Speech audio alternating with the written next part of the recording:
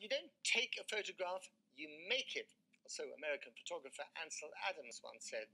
And someone who's been making images unlike anybody else is the award-winning artist Alison Jackson. She's the satirist behind staged, grainy pap shots that portray the imagined lives of politicians, royals, and celebs. Her latest work features someone who used to be in real estate and on reality TV. I went to meet her in her London studio.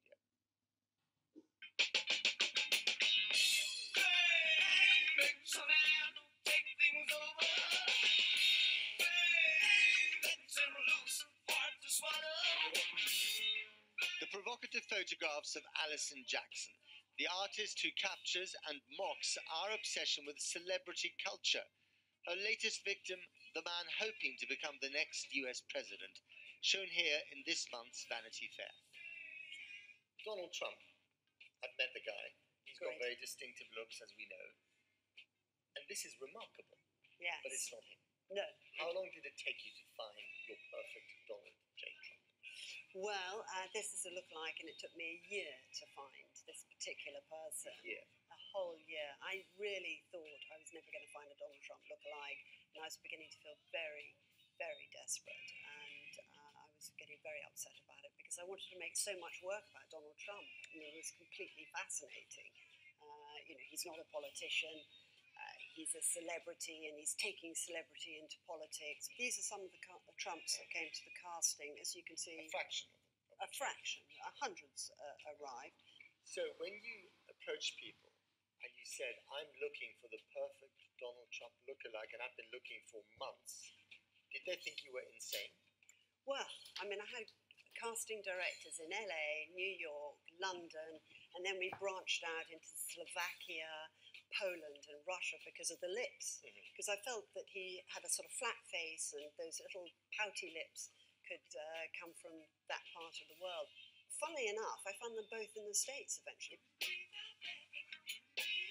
I spent a lot of time on constructing practically a whole head.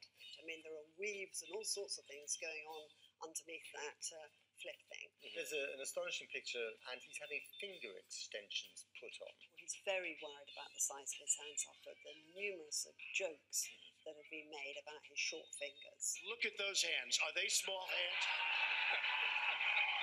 And he referred to my hands. If they're small, something else must be small. I guarantee you there's no problem. I guarantee.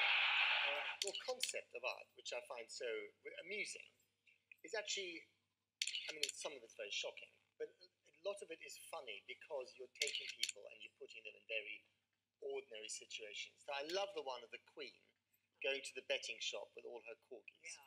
Well, I try and create scenes that we've all imagined but we've never seen before, and make it look completely realistic. The Queen going betting, well, of course, she loves horses and betting. I'm sure she snuck into a betting shop one time or other. There is a serious point to this as well, isn't it? You're essentially sort of holding up a mirror to our celeb-obsessed society. Oh, yeah, most definitely. I mean, we're totally celebrity crazed. How can a celebrity, a media man, become, a politician? However, we are sick of politicians, so that it is a particularly good moment for a non-politician to become the president. You're too cool to fool. Hey.